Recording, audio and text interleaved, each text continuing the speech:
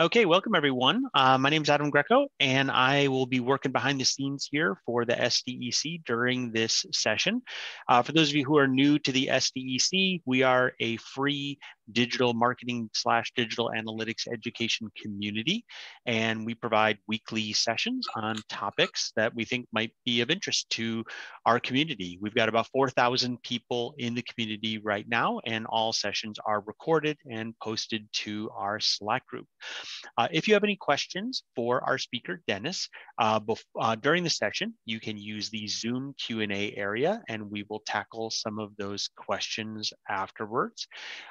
And if you have any technical issues or questions about the SDEC, then you can go ahead and use the chat feature, and I will be monitoring that and making sure that everything is good during this session. So this session is in our data science area. And I am a little bit new to the topic that Dennis is going to be covering. I've heard a little bit about what his company does and what he does. So I'm just like you, anticipating what we're going to learn here. So I will turn it over to Dennis. And Dennis, I'll just ask if you can try to, leave it like 10 minutes or so at the end in case we have some people who want to ask questions. But I'll take it away. Sure. Thanks much. Learn is obviously a very strong word when you speak to a set of experts. So if anything, what I hope to do here today is inject a set of items for where if you go about doing something similar in a different vertical, or even if you do exactly what I do in my vertical, that you don't do or don't apply some of the same mistakes that we certainly did early on. So what I've done today is that I've extracted 5 particular learnings over the last good half decade where we worked on this kind of particular challenge of trying to build an intelligent agent that can help you schedule your meetings. So just a footnote on that, we are one of those SaaS tools for where it's very easy to describe to people what we do, but it's very difficult to kind of co-execute on it. It's almost like me describing to my mom what a self-driving car is. That is very easy to imagine. You don't necessarily need to be super tech savvy to understand that. I walk out, jump into the car, give it an address. It takes me from here to there. And my mom kind of understands that. That's the 2 sentences and she's in on it. Delivering on that is much, much harder. And we're now multiple decades into that fantasy, and we'll see if we ever really get there. This is equally similar, which is that it's very easy to describe to people that, there's this email agent where you can just ask it to set up a meeting with n number of constraints. And once you've done that, it will remove you from the thread and go out and do exactly what you asked it to do. Now, easy to say, much, much harder to execute on. So that's the backdrop. So if I jump into the first learning, and a lot of these are mistakes, and if you ever kind of come back and try to kind of figure out who exactly to blame, you should blame me. So I was very much in love with the idea of us humanizing the agent.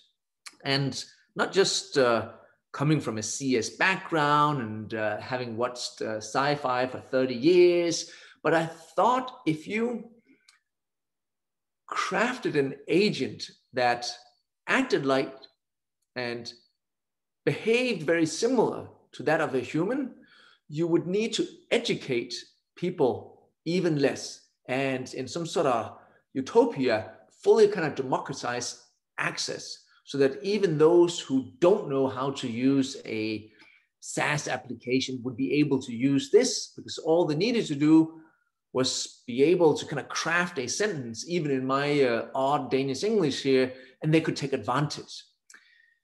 Now, when you pretend to be human, what I thought was exactly what I just described.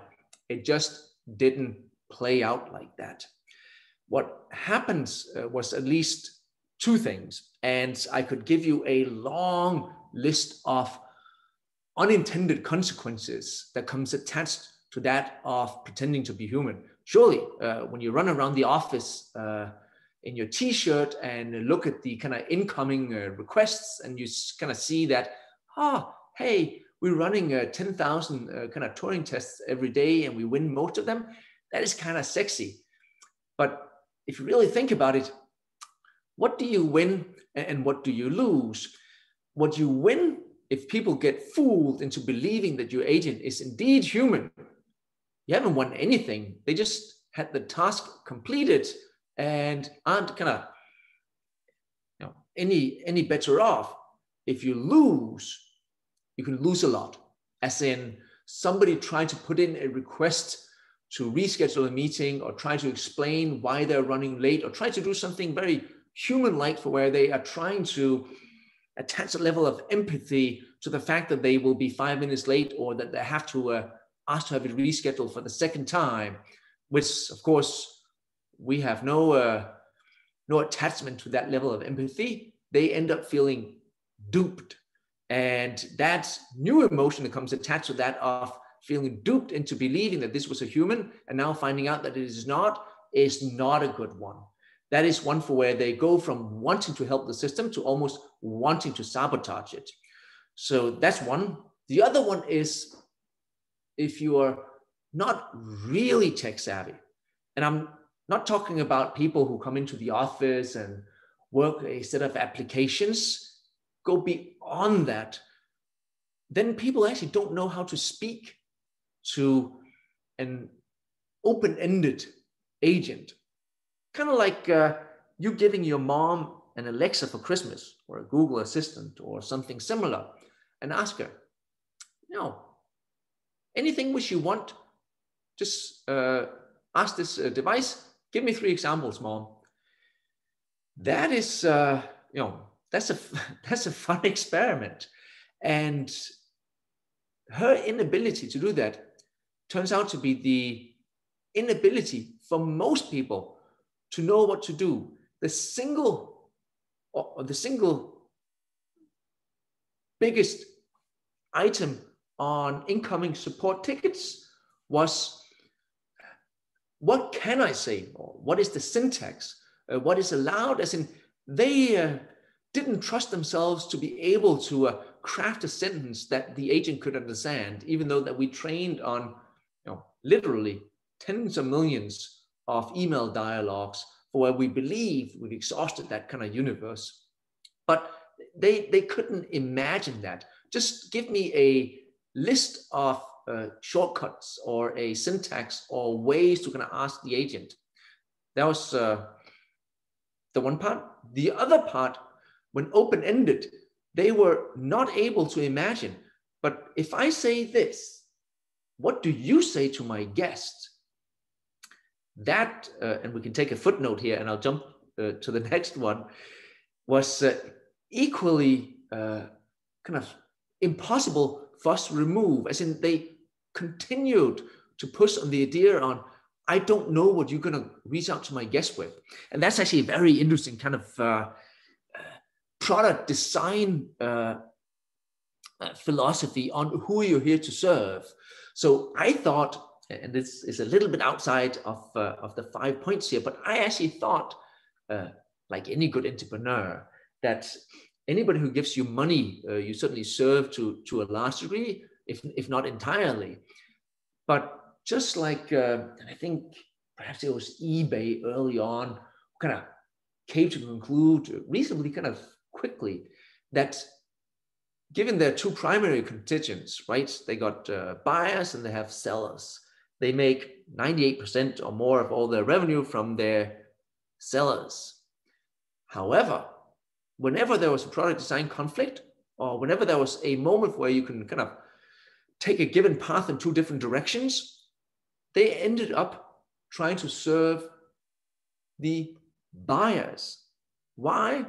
To be honest, because the sellers don't give a shit as long as you give me a pool of happy buyers. Now, it was very similar in our universe, and I think it's going to be very similar in any universe where you have an agent that will reach out and do work on your behalf and kind of do your work and do it in your good name. And what we found was almost didn't care how we treated them. What they really cared about was how we treated their guest. And we started years back in flipping around most of our work to make sure that the delight across the platform was the highest on the guest end. And that's actually very funny that today, I don't know, what is it, 0.6 higher on guest versus host on a 1:5 scale. So visibly, guests being happier. Now, how can you solve that? I'll just give you kind of a quick example here of things that can kind of go wrong. So first of all, when we say don't pretend to be human, we did it all the way down to kind of the agent having a first name, last name, a persona, a specific kind of style for how we crafted the messages, even hired kind of theater majors to write out most of the dialogue and kind of help kind of craft the dialogue engine so that it was the same Amy or Andrew who kind of got back to people. We've since then moved on, and it is very kind of software-like and called Scheduler today. But I want to kind of indicate three parts here. There's the part for where we went with a name, but there was all sorts of kind of product design choices and data science challenges that we had to accommodate for in this world for where we wanted to be humanized. First of all, even this one, as I'm sure you can see here, a very kind of human-like response from the guest. And thanks much for organizing the call with Dennis, super productive. Our kind of managing partner would like to request access, blah, blah, blah, and so on and so forth. This is not something that the agent can do. The agent can only do one thing, scheduling, which is a hard enough universe to kind of navigate. But now that we have these types of requests, we had to build up new models in our kind of product design for how do we know this is a request that is outside of the universe that we serve? And there's plenty of these, and we built all sorts of predictions, including ones for, say, gratitude, for where somebody will come back and say, thank you very much, have a great weekend, which is just the worst of responses because there's the temporal expressions. In that, have a great weekend, I now need to kind of confidently be able to confirm that I received a temporal expression and it's not an ask for a reschedule, for example. So just a complete nightmare once you kind of open this up, and it doesn't really serve anybody. Here's another kind of interesting kind of stat. So we've seen, we measure the kind of success rate of request to actual event on calendar across our whole kind of population of users. And we've seen it increase multiple single percentage points when you moved just in a change of email as the only change. We've done 1,000 other changes from Amy or Andrew to Scheduler, because that immediately signals to people that this is a piece of software and you should treat it as such. Now, the second one, and again, certainly on me, I had a love affair with the conversational UI. And certainly when we brought the team back together, it seemed like the next major UI paradigm would be the conversational UI. And I'm sadly old enough to kind of remember how I took my CS degree on the command line, how my mom got introduced to the graphical user interface, and how my kids grew up on the touch UI, if we believe that's a distinct UI of its own. And it certainly looked like back in 2014, 2015, that the conversational UI would be another dominant UI in the not too distant future. That turned out to be not true. And it also turned out to be one for where many of the prior UI paradigms had a distinct workforce continue within that and stay put in it and not have a dramatic kind of overlap. The conversational UI turned out to be one that we all use, but somewhat sparsely and for a distinct set of queries. And it didn't kind of propel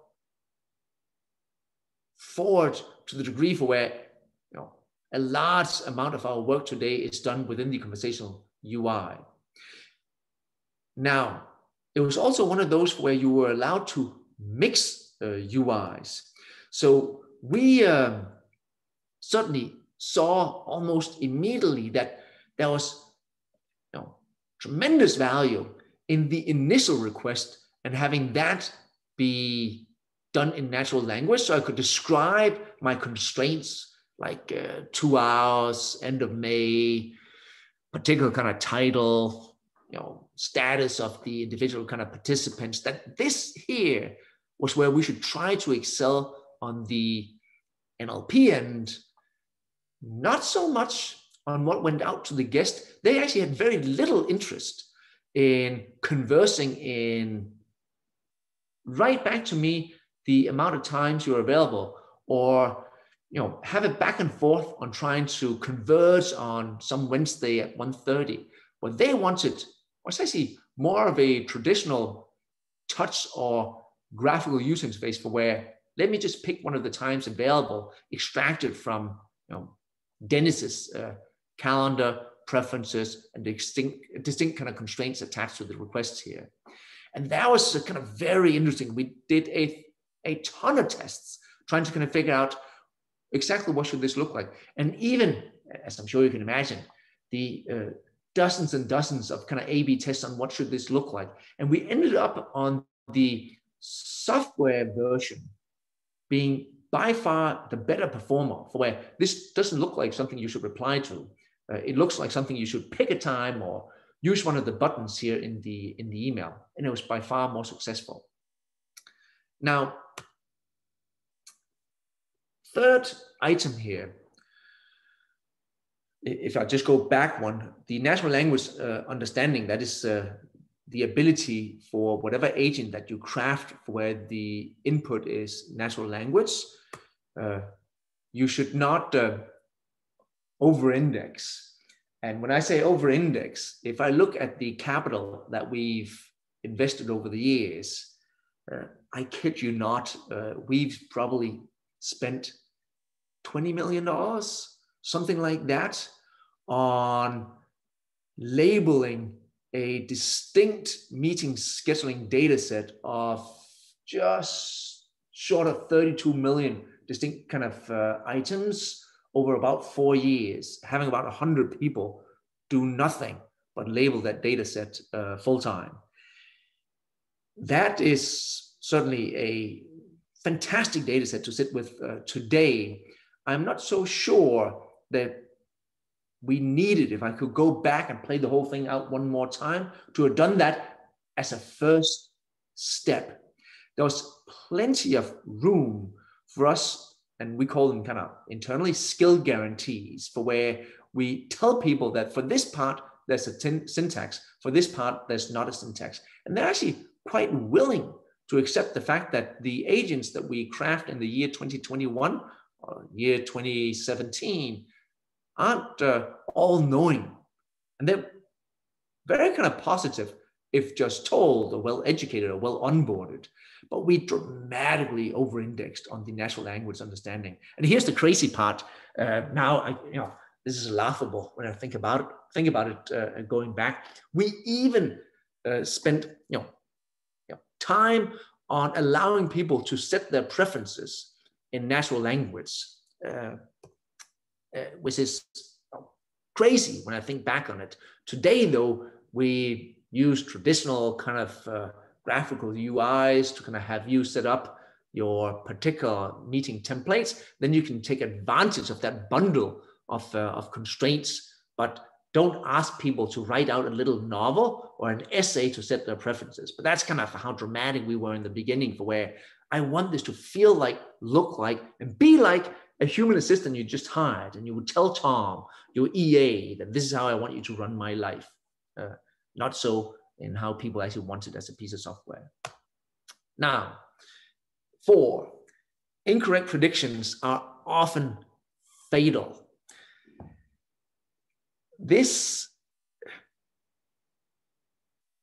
can be true, but if you take a step back, any kind of prediction you make or any kind of space you're in, there's probably two types of predictions. You can either be in the kind of low accuracy and any prediction you make is of value bucket, or high accuracy and any prediction you make might actually even depend on a prior prediction, and if it's wrong, there is no value. Kind of like there's no meeting almost set up. Either the meeting got set up or it didn't. It's kind of a Boolean outcome. Or either the car didn't hit a pedestrian or it did. Now, there's plenty of low accuracy predictions for anything which you do is of value. Say you upload a picture to Facebook, they can find 3 faces out of 5. That's a 60% accuracy, which is obviously very low, but it is of value.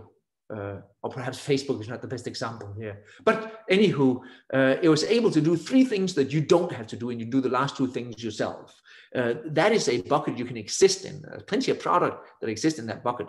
Many, though, for our particular company, we're in the high accuracy one. Not that that's better or worse. It's just a distinct kind of bucket you can be in. And if you make an incorrect prediction, it is often fatal. What's even more dramatic, certainly for our kind of particular product design, is I thought, footnote, there's actually some really interesting kind of papers out there, if you are interested in this topic, on the level of forgiveness that you are willing to apply to a machine versus a human.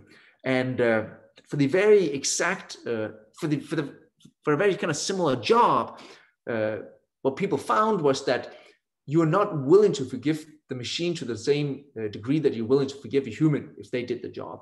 They did this study on stock trades. Now, for us, that was crucial. And I just assumed if I did 19 fantastic meetings for you and I made a mistake, you would be willing to forgive me and I'll do another 19. That was not the case. People were really not willing to forgive. So we needed to be pretty much accurate every time. And if not that, it would be a near churn. That was a rude awakening for us. One way to kind of solve for this, and if I were to kind of pick any of the 1,000 things we've done, this is probably the one that had the most kind of positive commercial impact. We started doing a read back. So you asked me to do this, which you can turn on and off as you see fit, but it's on by default. You asked me to do something. I'll just read it back to you. Hey, Dennis, please confirm the meeting details in order to proceed. Title, data science interview, step 2. I probably said next week here, Monday, April 12th to 16th, Google Meet, who's in it, who's optional, duration, so on and so forth. This here provided certainly our particular audience a ton of comfort, as in, that means I can just ask the agent anything, however crazy, however incorrect grammar I might apply, it doesn't matter. I can even lie. And then upon getting this back, I'll just correct it. I'll say things like, let's meet up as soon as possible. I'll get this back. I'll update the details and push it out a little bit. Do all the kind of tricks I'll do with a kind of human EA in that regard. That was very interesting to kind of see that something as simple as this kind of really changed the nature of the beast. Now, in closing, price agent as software. And this is kind of coming back full circle. Don't pretend to be human. And if you're not pretending to be human, you're software. And your software, you price it as such. And by pricing it as such, because we priced it, we've had 3 major kind of pricing tests. And when we ended up in the kind of software bucket, it was much easier to see, forgiveness, because you are willing to forgive software to some degree. And when the price matched it, I could kind of, at least apply some elasticity to that forgiveness. And we started out at a kind of quadruple price of this, thinking that we are replacing some human work, and that's the value which we can extract something from, and we'll pick a price that kind of matches that value. That was not the right thing to do. And that was the half-decade short story on 5 particular learnings in the kind of intelligent agent space. And we'll be happy to kind of take some questions here, or you kind of calling bullshit on my commentary. Okay, well, thank you so much. I will admit this is an area that I know nothing about because I do not deal with intelligent agents. So if anyone out there has questions for Dennis or is doing something similar, trying to use AI in complementing their website, their mobile app, their digital analytics, please use the Zoom Q&A area. And so far we don't have questions posted, but now is a good time to put them in. I don't know if Dennis, if you have any other thoughts you could share while we're waiting to see if people put questions in. Okay, well, we have our first one. So how do you ensure that predictions for customers or users you do not have data or training set on? So any supervised ML endeavor, you will be longing for that particular inflection point for where the very data that you label is something that you escape, and the very use of the product becomes the label data. So for us, given there's some sort of cold start problem here, there's no pre-existing labeled meeting scheduling data set we could get attached to. So we started out hiring. I could talk long about how you kind of attack that. But once we got started, we labeled the data set, and that you're right, there's all sorts of kind of things here where it can end up being slightly biased, say, towards certain years or what have you. I haven't seen the year 2021 much or 2022 much in my data sets. So all my data set is 2016, 2017, 2018, and so on and so forth. So there's certainly things you can do here. But what we have started to do is that in that readback, there's an update details. That means we now have a relationship between what you asked and what you wanted. And that is actually a very good mechanism for us to understand the accuracy of our predictions and continue to kind of learn from that. So that was certainly one way. The other thing, which seems very silly, but ended up being a very strong signal, at least for spot checking and kind of further development, we allow customers to rate parts of the dialogue 1 to 5. And our data science team just spent an unfair amount of time looking at 1-star ratings to figure out what was it that you had hoped for here and what exactly kind of happened, playing out those dialogues.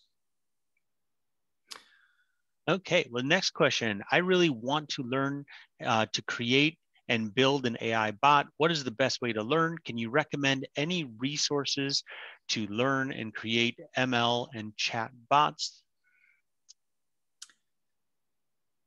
I would,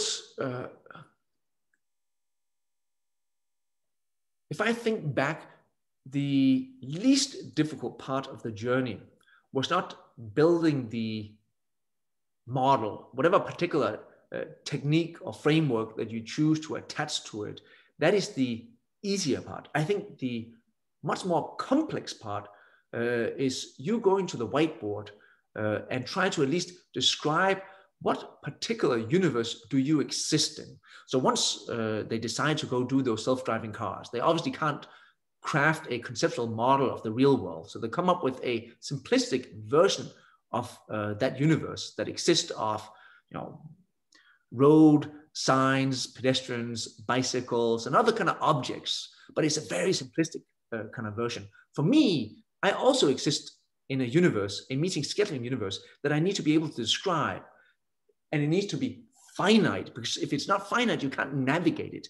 So for my universe, there's a set of finite set of intents like new meeting, cancel meeting, reschedule, running late, and so on and so forth, and a set of entities. For me, there's 3 distinct entities. There's time, temporal expressions, locations, and people. And you need to be able to describe that and fully understand that. Once you've done that and you can write that document, you should then figure out what is the raw source of my data? Where does that arrive from? Once you have a good understanding of that, how do I label it? And what does my data labeling guidelines look like?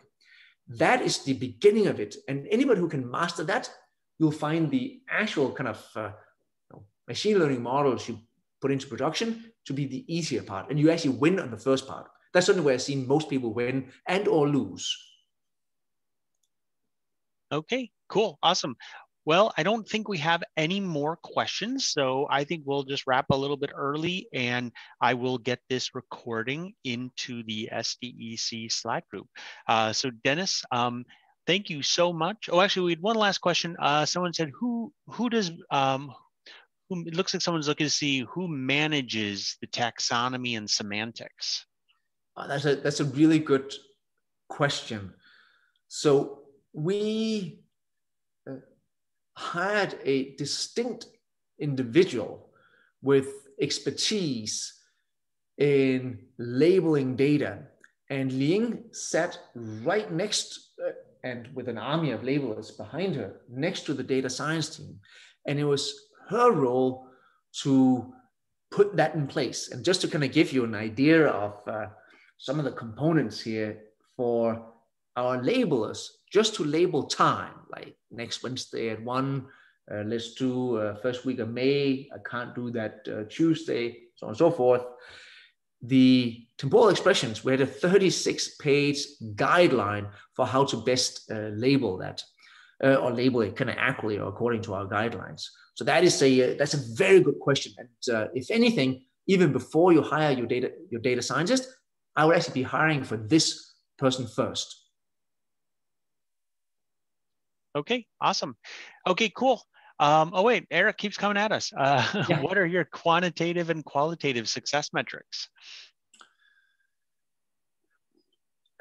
I think you can put them, so I should almost just kind of share my Datadog dashboards here. I do think you need to perhaps put them into two categories. There's all the usual data science metrics you put in place, such as precision or recall or what have you on one side. And we certainly look at those.